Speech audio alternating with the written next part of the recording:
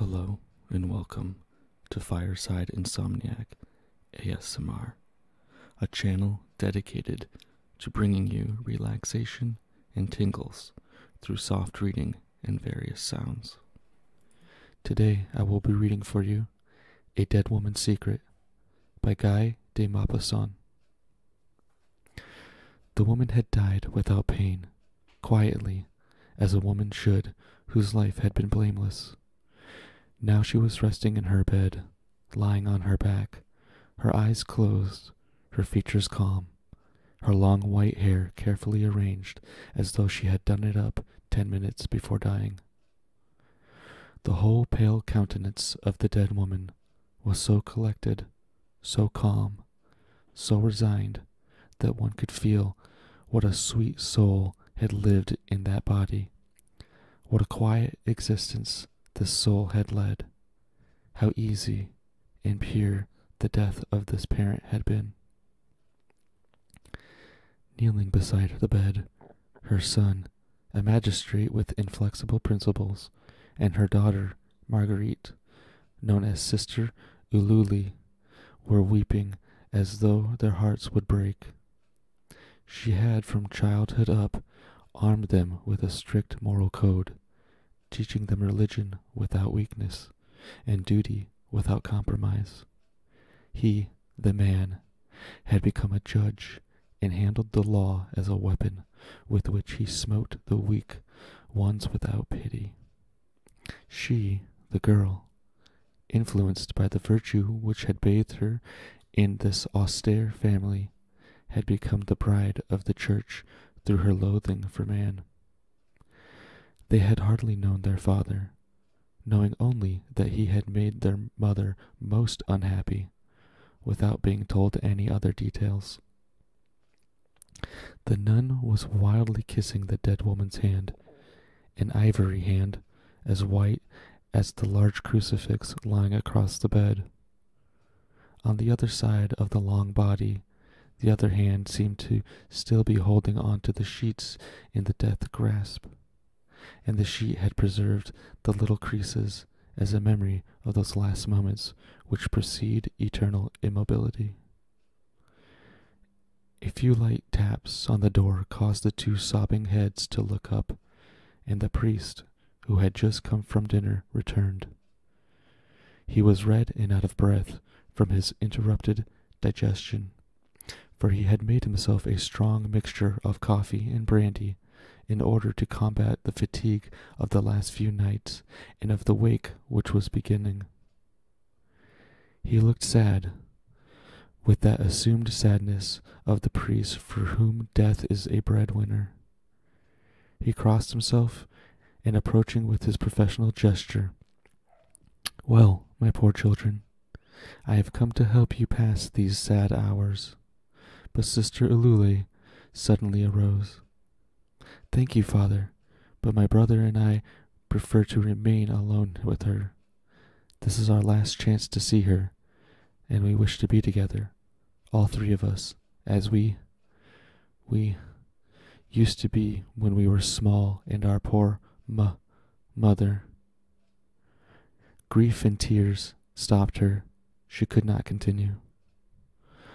Once more serene, the priest bowed, thinking of his bed. "As you wish, my children." He kneeled, crossed himself, prayed, arose, and went out quietly, murmuring, "She was a saint." They remained alone, the dead woman and her children. The ticking of the clock, hidden in the shadows, could be heard distinctly, and through the open window drifted in the sweet smell of hay and of woods, together with the soft moonlight. No other noise could be heard over the land except the occasional croaking of the frog or the chirping of some belated insect. An infinite peace, a divine melancholy, a silent serenity surrounded this dead woman, seemed to be breathed out from her and to appease nature itself. Then the judge, still kneeling, his head buried in the bedclothes, cried in a voice altered by grief and deadened by the sheets and blankets, "Mama, "Mama, Mama," and his sister frantically striking her forehead against the woodwork, convulsed, twitching and trembling as if in an epileptic fit, moaned, "Jesus, Jesus, Mama, Jesus," and both of them, shaken by a storm of grief, gasped and choked. The crisis slowly calmed down, and they began to weep quietly, just as on the sea when a calm follows a squall. A rather long time passed, and they arose and looked at their dead.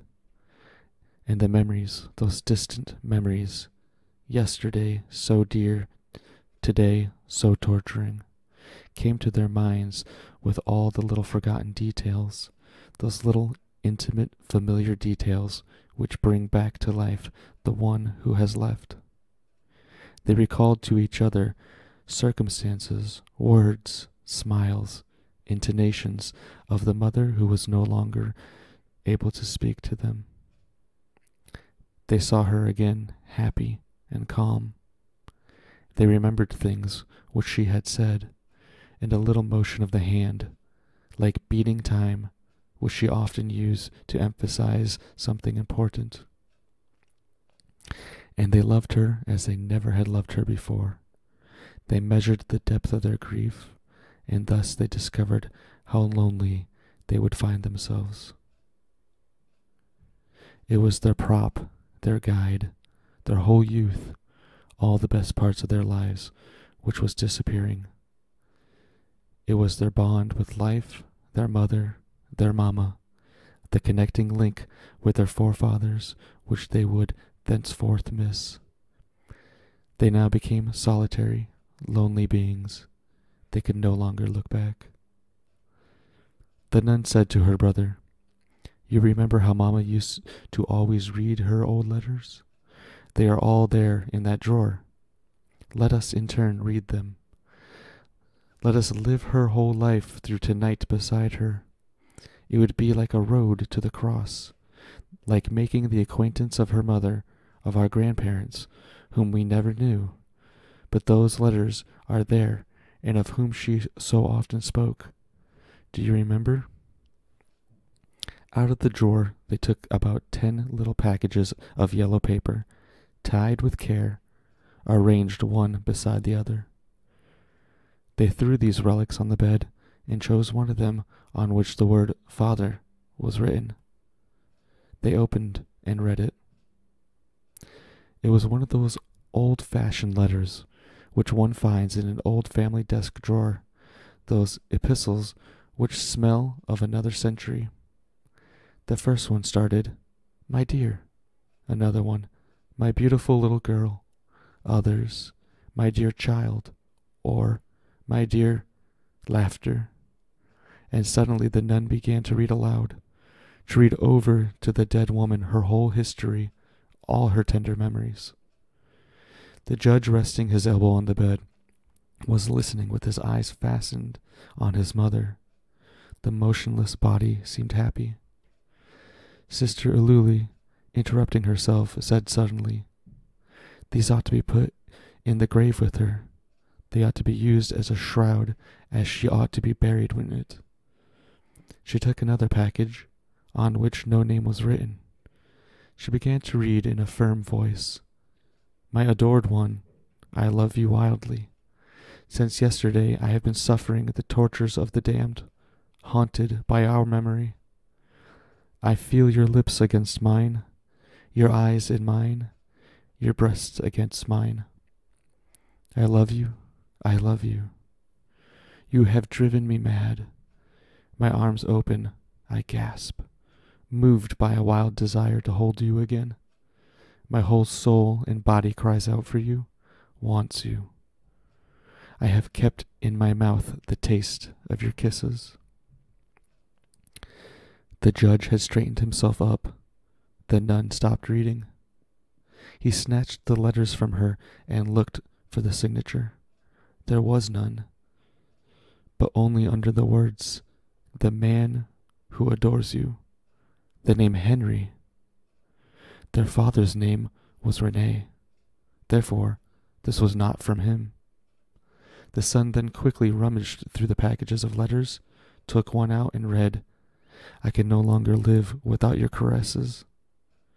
Standing erect, severe as when sitting on the bench, he looked unmoved at the dead woman. The nun, straight as a statue, tears trembling in the corners of her eyes, was watching her brother, waiting. Then he crossed the room slowly, went to the window and stood there, gazing out into the dark night. When he turned around again, Sister Lule, her eyes now dry, was standing near the bed, her head bent down.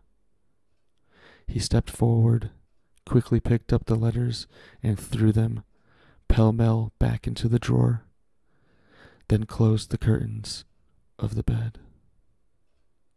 When daylight made the candles on the table turn pale, the son slowly left his armchair, and without looking again at the mother upon whom he had passed sentence, severing the tie that untied her to son and daughter, he said slowly, "Let us now retire, sister."